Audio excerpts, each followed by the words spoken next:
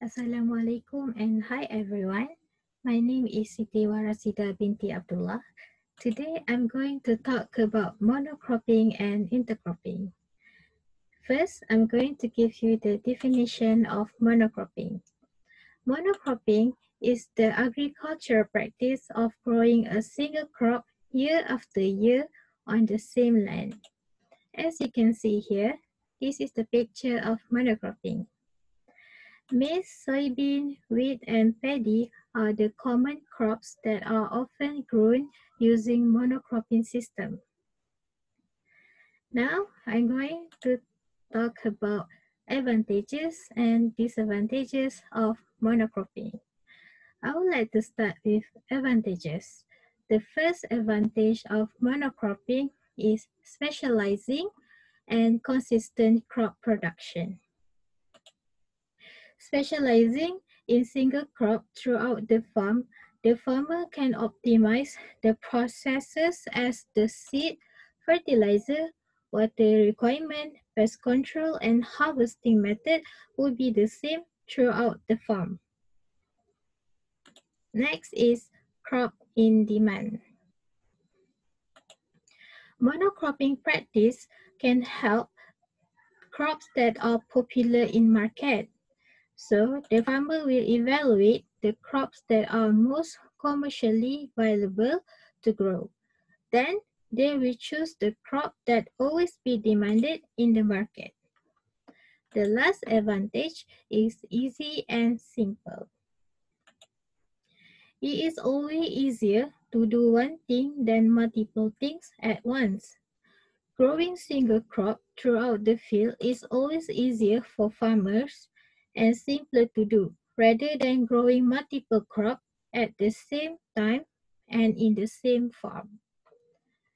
Now, I'm going to explain the disadvantages. The first disadvantage is damage of soil quality. If farmer grow only one single crop on the field, it can lead to intensive farming throughout the farm. If farmer grows this crop every year in such a manner, it can lead to depletion of soil nutrients. So it can reduce the soil quality. The next one is damage to the environment.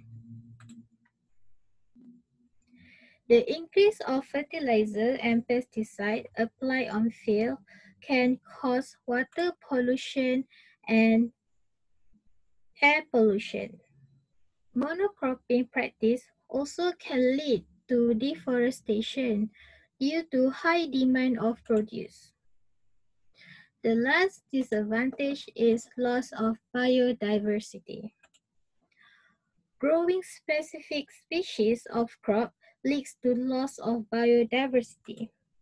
It also limits the choices for customers as they don't have much variety of produce to buy from. Now, let's move to the intercropping.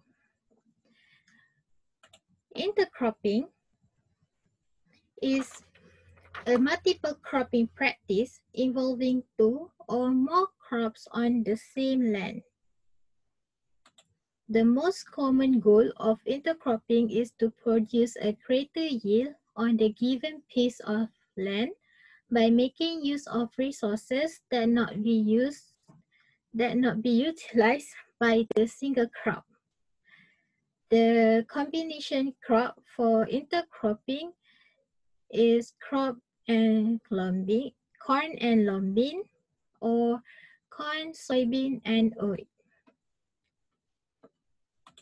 Now I'm going to explain about the advantages and disadvantages of intercropping. The first advantage of intercropping is improving nutrient resource use efficiency. This is to ensure food security by increasing yields while reducing environmental impact. Developing countries like China, Ethiopia, India, Indonesia, Mali, and Niger have paid considerable attention to enhancing productivity throughout intercropping. There are very close relationship between yield advantage and nutrient uptake in the intercropping system.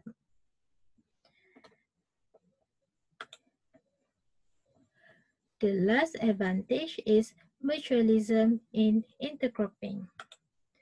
The beneficial interaction between crop species and mutualists allow to improve yield and reduction of both biotic and abiotic above and below ground stresses, and it holds potential to ensure productive and stable agro-ecosystem.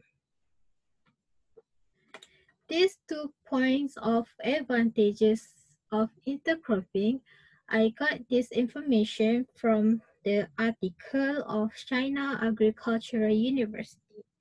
Now I would like to explain the disadvantages. The first one is yield reduction. Intercropping can cause yield reduction of main crop. Intercropping system will not reach as high a yield as monocropping system, as there is competition among intercrop for there's a competition among intercrop land for light, nutrient, and water. Yield reduction may be economically significant if the main crop has a high market price than the other intercrop plant. The last disadvantage is higher cost maintenance. In particular, weeding, which may have to be done by hand, this is not a serious problem in countries where excess farm labor is cheap, like Ethiopia. But for countries lacking such a labor force, intercropping will result in increased costs. For these 2 points of disadvantages of intercropping, I found this point from the Journal of Biology, Agriculture and Healthcare from Wolato Sodo University. Now, let's move here. I have explained the monocropping and intercropping. Now, let's see their differences. As you can see in this table, these are the differences between monocropping and intercropping. From the definition, you can know that they are different. They are different from the numbers of crops. For monocropping, only have single crop, while intercropping will have 2 or more crops. And monocropping usually will have less competition, while the intercropping will have high competition. For the sowing time, monocropping only have one time because one crop. But intercropping, we have different time because it has different crops. I think that's all from me. Thank you.